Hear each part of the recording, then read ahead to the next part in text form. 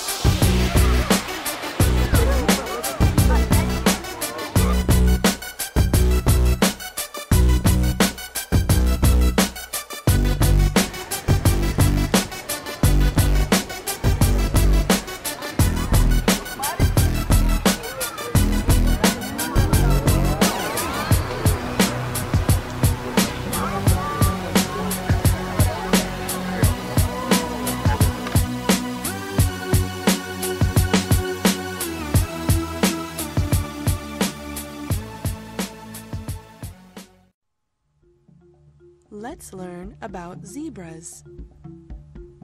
Zebras are mammals, which means they are warm-blooded, are covered in fur, and feed their babies milk. They are closely related to horses and donkeys, but unlike their cousins, zebras are covered in black and white stripes. These stripes are as unique as fingerprints. No two stripe patterns are exactly alike. Zebra's stripes probably serve as camouflage and may make it harder for predators to pick out one zebra to chase. For a long time, people have wondered if zebras are black with white stripes or white with black stripes. It may seem like a riddle without a good answer, but the fact that most zebras have dark skin underneath their striped pelts leads us to believe that they are black with white stripes.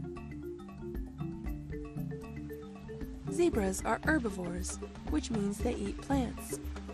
In fact, they eat mostly grass, but will also eat shrubs, twigs, leaves, and bark.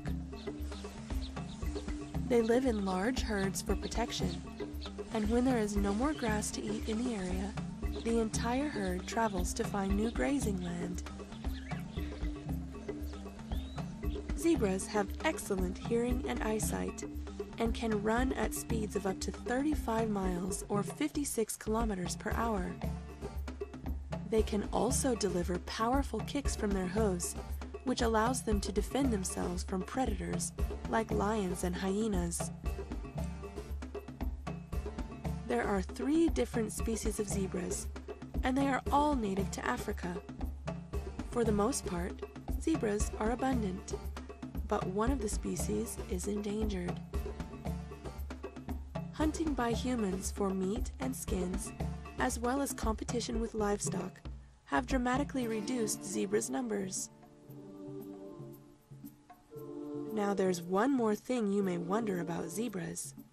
If they are so much like horses, why don't people ride them? Well, some people have ridden zebras, but zebras do not make good riding animals like horses do. First of all, zebras are small animals, and their backs are not strong enough to support very much weight. Secondly, zebras are much wilder and more aggressive than horses are. Remember how they defend themselves from lions by kicking them? A zebra's kick is strong enough to break bones or kill, and they will kick anything that they think is a danger to themselves or their herd. Some zookeepers have even said that they would rather take care of the lions than the zebras because it's less dangerous. I hope you enjoyed learning about zebras today. Goodbye till next time.